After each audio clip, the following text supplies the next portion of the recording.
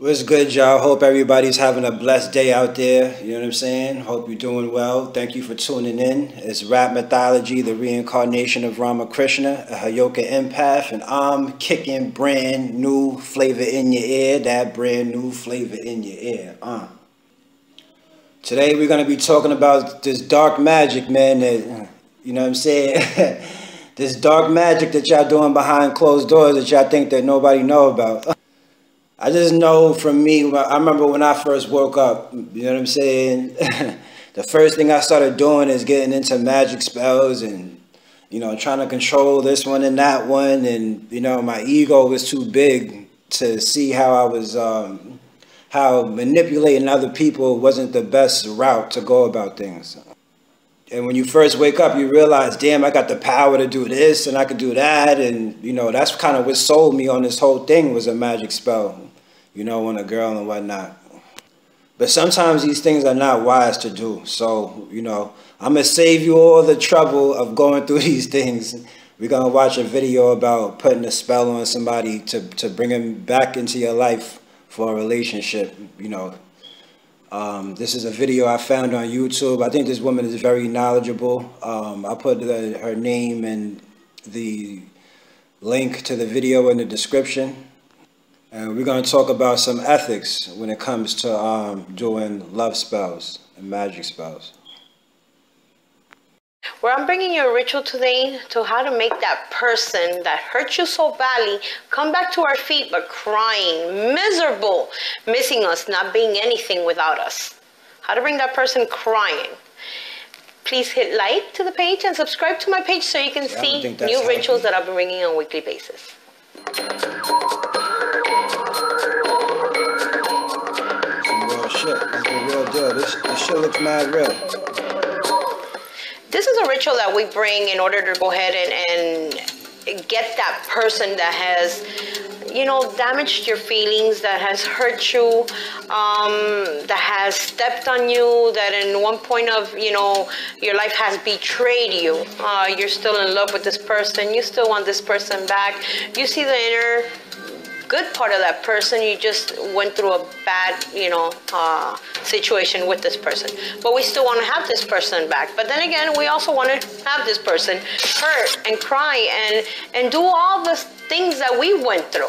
Our ingredients are an onion, a lime, an orange, red pepper, black pepper, honey, a knife, candle. I'm using white. It could be not black.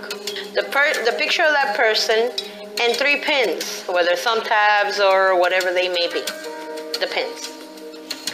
We're gonna go ahead, we're gonna cut the onion in half.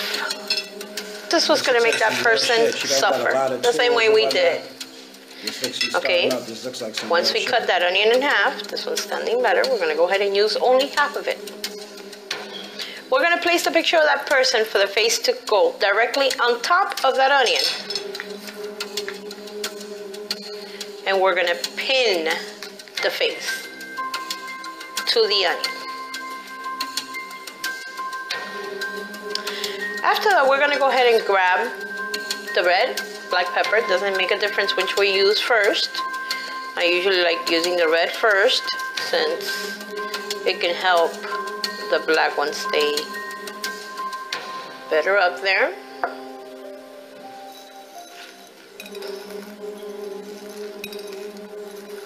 Okay, after we've done this, we're going to go ahead and cut the lime in half. Okay, we're going to try to get it to where it stays there. We're going to cut that lime in half. What is the lime for? This is the part where I want you to use all and everything you need. Why? Because every time we squeeze that lime in there, we're squeezing our feelings to what they made us go through, to what we're wishing upon they go through. She's not using that much emotion, but the emotion... Okay, we're going to squeeze this lemon on it.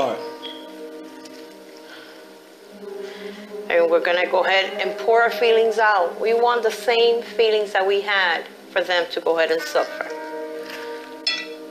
Okay, if we need the second one, we're going to squeeze the second one as far as you want to go ahead and wish. We're going to go ahead and squeeze. For the next 3 days, we want to go ahead and sustain this to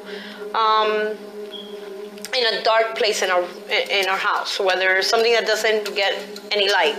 Why? Because this is a time that we need to go ahead and have this person suffer the same thing we did.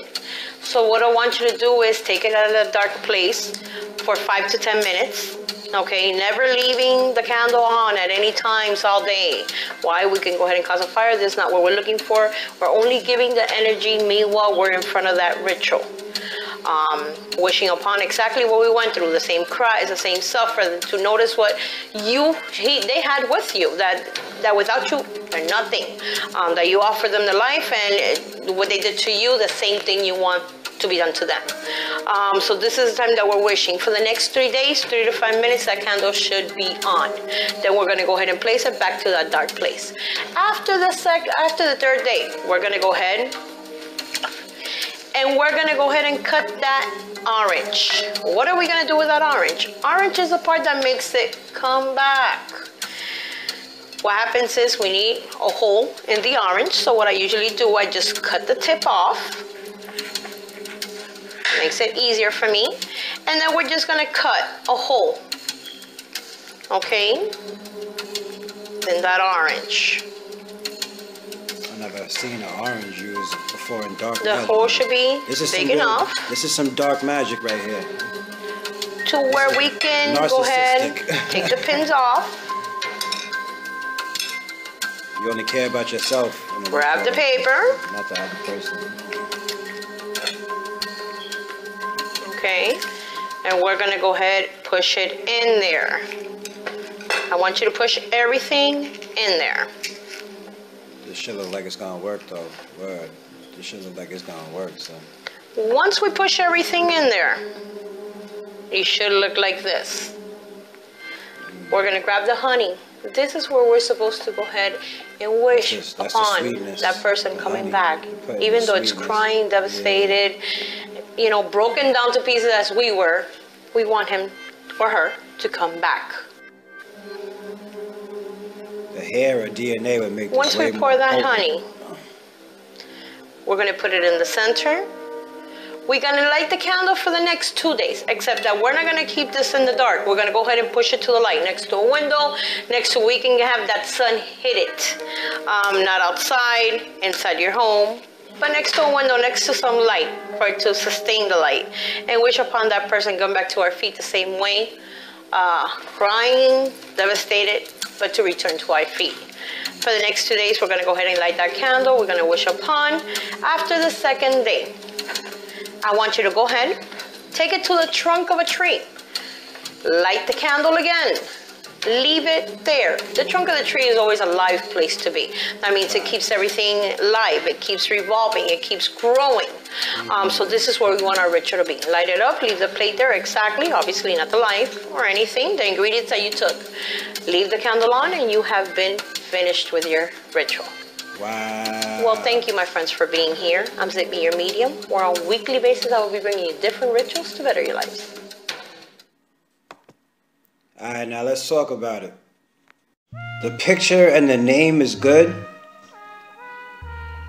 The picture and the name is good in this spell, but it would be even more potent if you use the person's hair or their DNA. Like you got a straw or a utensil that they use, and you have the actual DNA on the item, or you have the person's hair or fingernails or something like that. I believe would make the spell a little bit stronger if you incorporate the other person's DNA. This spell is not for me, but I can't sit here and be like, this is something that nobody should be messing with because everybody's situation is different. Also, in my opinion, on a spell like this, you're gonna need some help because all magic is tricking your subconscious mind. But you're trying to bend the will of another person. I would think that you would need to call on some little demon or entity to assist you in making this person's feelings hurt. Because you can't do a spell like this and then think that you're just going to sit there quiet and not do nothing, and then everything is going to happen to this person and they're going to be all hurt and all of this. You're going to have to actually do something. So in order for you to not do nothing, you would need help. You know what I'm saying? But in order for you to just do this by yourself, this particular spell, and to me, wouldn't have that much power on another person, right? Because magic, what she's doing is you're tricking your own subconscious mind into manifesting the outcome that you want, right? But you're trying to bend another person's wills to match what you want. So some type of scenario, some type of event, they're going to have to deal with another person and they get hurt by that person or something like that, or see you with another person. Something's going to have to happen for that person to be hurt. You know what I'm saying? So for that, I would use some help. You know what I'm saying? Like some type of little demon or something that's that can do some type of trickery in order to hurt this person. And this is when karma and shit starts getting involved. So this is complex. This is dark magic, in my opinion. But all those things that she's using black pepper, red pepper, the oranges, the onions, all these things have frequencies. They give off a certain frequency, right? That's very low level, very subtle, right? So you put in all your intention, right? Let's say your tears, all your intention into that liquid that you see it forming at the bottom of the plate. You put all your intention into that frequency, and it's almost like a transmitter. It's gonna go to the next person and affect them on a subtle level. I wouldn't recommend this though. I would recommend that you be by yourself for a little while. I would recommend that you be by yourself for a little while. Learn how to have a good time with yourself. Learn how to be in your own company and enjoy yourself. And I would do that for a little while before I start thinking about trying to bring such and such back and all of that. Now again, this is because I'm mature and I've been through a lot. So back in the days, I might have done something like this, but I don't agree with it at this point in my life. And I feel like you doing something like this could potentially backfire, right? Because if you leave a person because they hurt you, right? They left you crying, miserable, right? And you had to move away from that person. Why would you want them back? So that they can make you feel miserable again, so that they can make you cry again, and you can go over that same lesson all over again? The purpose of you getting into that relationship, right? Or what the outcome should be of you getting into a toxic relationship is learning that you should never deal with people of that nature again, and find a way to deal with somebody that's a little bit more on your level, that's empathic or whatever, that can relate to you. So if you get out of a toxic relationship and then you want to bring the toxic relationship back to you, you didn't learn anything. So that's why I say that this is a type of spell that could backfire on you, because you bring back a toxic person into your life. You'll see that you have the power to do that, and that's kind of enlightening in a way, but you're going to bring more hardship to your life. So having to do something like this is being codependent. You know what I'm saying? When you feel like you need somebody, or you have to make them feel a certain way, you have to make them feel all the hurt that you felt and all of that. That's kind of attachment and being codependent. These are low vibrational emotions, and that's why a person feeling that way would do low vibrational magic to try to control another person. I would expect a kid that's in high school or college to be doing something like this. You know what I'm saying? Somebody that's learning themselves, figuring themselves out, learning about relationships, I would expect, you know, doing something like this. But a female or male that's more mature in age, I would be kind of looking at you sideways if you feel like you have to resort to something like this to have somebody in your life. What I would do is I would be focusing on self, right? And I would be asking the universe to bring me somebody that's right for me. You know what I'm saying? If I want to be with somebody else, I would be asking my ancestors, the universe, God, to bring me the right person for me. You know what I'm saying? I would be asking the universe to bring me the right person for me, not this toxic person that I just left that hurt me. You know what I'm saying? I wouldn't be so interested in getting revenge and seeing that person cry or whatever because what they did to me. Me, I don't know, I'm different. I would have probably been kind of ready to move on, you know what I'm saying, and move on to the next thing. So I would have been asking the universe, please find me the best person for me, or the person that's right for me at this time, and been patient, dealt with myself, healed myself from being in this toxic relationship, because you have to heal yourself after being in a toxic relationship. You just don't want to go from one relationship to the next. You got to heal yourself from the trauma that you went through while you were in that relationship, or you won't even be good for the next person. So yes, this is a spell that can be done. You know, I would consider this dark magic, lower vibrational, but it could work. But you see that it takes time, right? She said for the first 3 days she did the spell in the dark, and then the next 3 days she put the stuff in the light, and that was interesting to me. That was creative, right? But, you know, this is something that you're going to have to focus on. You're going to have to put your energy into. You're going to have to, you know, thinking about, you know what I'm saying? And you could be using that time to put energy into yourself. Instead of putting the energy into bringing that person back, you could be putting energy into healing yourself. So instead of putting the time and energy into getting that person back, you could put that energy into yourself, right? By taking spiritual baths, by healing yourself from the toxic relationship that you were just in, right? By focusing that energy onto you and bettering yourself, instead of thinking of, you know, how can I get this person back? And I want them to come back hurting, crying, and, you know what I mean? Wanting that revenge, right? So that's actually hurting you, because you're not taking the time to build upon yourself, right? Your energy is going out into making this person hurt, and you're not actually taking the time to better yourself for the next person.